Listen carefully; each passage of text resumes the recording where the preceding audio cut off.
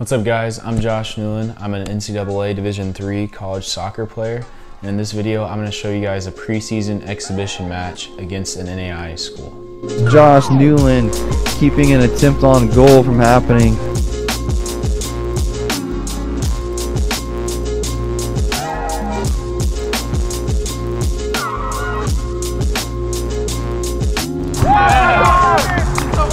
Alright boys!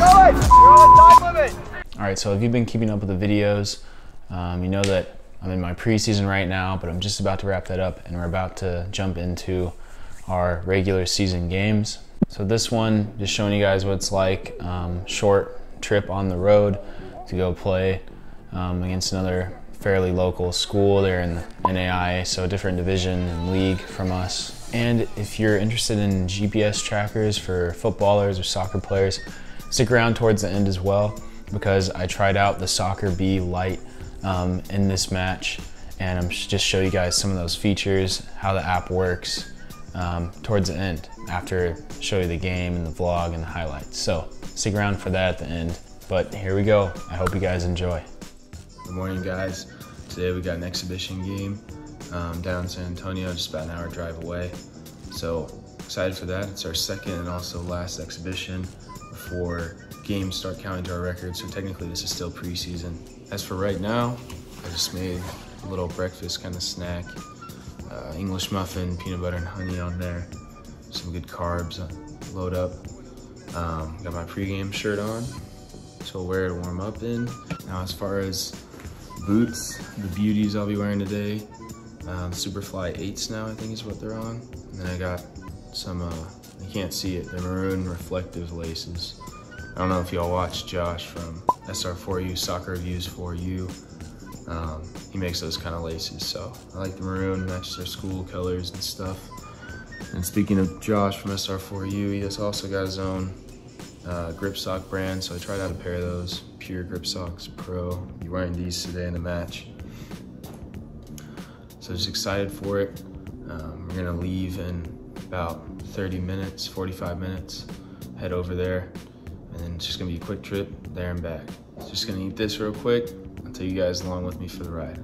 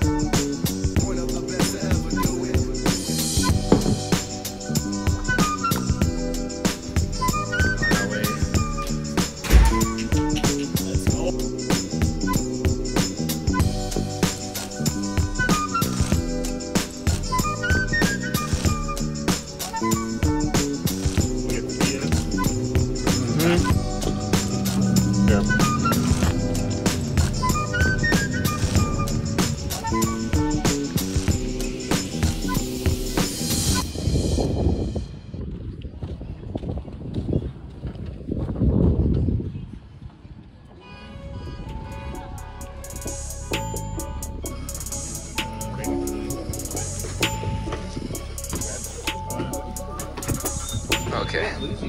Thank you for your support and enjoy the scrimmage.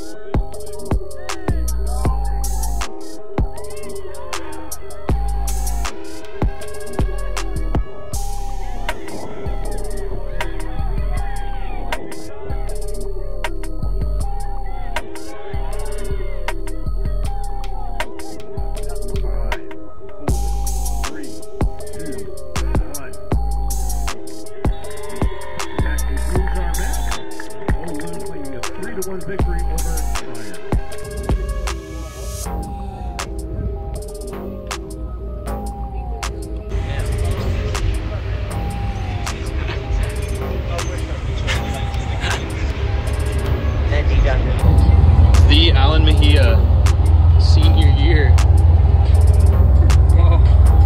Oh, you didn't see that message. Alright, so as I mentioned before, in this match I used the Soccerbee Lite, and as you can see here, you can download the app on the App Store. You need the app to be able to use it to see all the stats and stuff. It's pretty simple to download, pretty simple app to use. So what I first did the night before my game, after I'd received my Soccerbee tracker in the mail, just go to the app, click on the honeycomb icon, make sure that it's turned on. You hold down the button on the Soccerbee. You need your Bluetooth on as well. It'll search around for a minute, then it should find it, and you can register it. And then I just checked to make sure that it's updated so I could use it the next day in the match. They came out with a new app recently, so you can also transfer your old data over to the new app. And as you can see here, this is the night after the match, so I'm just turning the Soccerbee on there, waiting for it to connect to the app. And then when I pull it up this time, the data from my match is there. It's available. It just takes a few moments to transfer it over, and once that is all transferred over, I can then access my data, stats, and everything. This is in fast forward, so it took a few minutes. But once it's put in, you have to manually put in a few things here and there, as far as how many minutes you played, the time of day that it was, position you're playing, and once you save that, then you select the field. So it'll be a GPS kind of satellite picture of the field. You just select the specific area you're playing on, so that way if you're like warming up on the side, that won't count towards your data and factor into all the stats for that. You can get that out of the way by selecting the field you're actually playing on, selecting the pitch. And then once you save that information, you're ready to go. You can look at all of your stats on the app. There's quite a bit to see, even though this is a Soccerbee Lite. The only really difference between that and the normal Soccerbee, which I've used before as well, is that you can't do a full match replay. But as you can see here, my average rate or kind of pace, sprint distance, total number of sprints, heat map as far as on the field, where I was moving around most, which is very interesting, specifically for your position, see the kind of runs you're making. And as you can see here, you can look at, it also splits it up in between sessions. So for example, first half versus second half, if there's a change in how hard you're working, how fast you're going. So that is the Soccerbee Lite, a quick little review there, and just showing you a little tutorial of how it works. I recommend And a big shout out to Soccerbee. They sent me this one for free as well. I've done another review previously on my channel, so if you guys want to check that out, I'll leave a link for it. But a big thank you to them. And if you're looking for an affordable GPS tracker and you're a footballer, this is one that I definitely recommend. All right, so that's that. Scrimmage was frustrating. We lost 3-1, and I'm not gonna lie, it's towards the end especially, one of the sloppiest, dirtiest, worst refereeing I've ever had in a game in my life, but that's how it goes. It's also really frustrating because, you know, soccer, football is one of the very few sports, maybe the only one I can think of, where you can dominate and totally deserve to win, and somehow you don't. You know, we give up 3 goals, 2 of them were questionable PKs, one of them is a weird kind of rebound in the box, and we make better chances, more chances, but we end up losing 3-1. And if you just look at that result, you would think we didn't play very well. So it's just very frustrating, but it's amazing how the sport can really humble you and really makes you focus on the little things, on your finishing, passing, technique, all those things, because they all add up. And at the end of the game, you know, 1 or 2 plays throughout the whole game can be the difference, and oftentimes it is. So that's the way it went, but I'm still proud of how we played. We fought till the end, you know, should have cleaned things up a little bit, but it's just the start, it's just the beginning. So I think we got a good season ahead of us coming. As far as myself, wasn't totally expecting it, but I ended up playing 3 different positions in the game. If you might have noticed watching the highlights, you know, I was playing winger on the left, cam, or, you know, the 10 spot on the right, and then I ended up going back to about right center back the last like 30 minutes or so of the game. So definitely wasn't expecting that going into this year, and it seems like I will be a player playing a variety of positions, depending on how things go. But that I've always trained to try to be versatile. I've tried to train intentionally to be good with both feet, to understand the game from any position, to, you know, have a good shot, have a good pass, be able to defend, be able to make runs. So I'm glad I can put that to use. You know, being a center back, you don't get a whole lot of chances to shoot or dribble. So it does make me a bit more anxious because it's not just one simple spot. And I've also played center back for the last like 3 years of college. So it's a little bit of an adjustment, but it's still exciting. And no matter what the case is, you know, I just want to play as much as I can and make as big a difference as I can. So like I said, I'm just excited for the rest of the season. I think we'll do well as a team, and I think as long as I'm in form, I'm healthy, I'm confident, you know, I'm sure I can go out there and make some plays, make a difference, whatever position I end up playing. So thank you guys for watching. I appreciate your support. Stay tuned. There'll be plenty more vlogs for my senior year. Next up, I'm going to be recording our trip to Arkansas for a full weekend of away games, so I'm really excited for that. I hope you guys are too. If that's stuff that interests you, please subscribe, turn on those notifications so you know when I post. Normally I've been following a schedule about every Wednesday and Saturday or Sunday, trying to get to a week. Thank you for watching. God bless you. I will see you in the next one.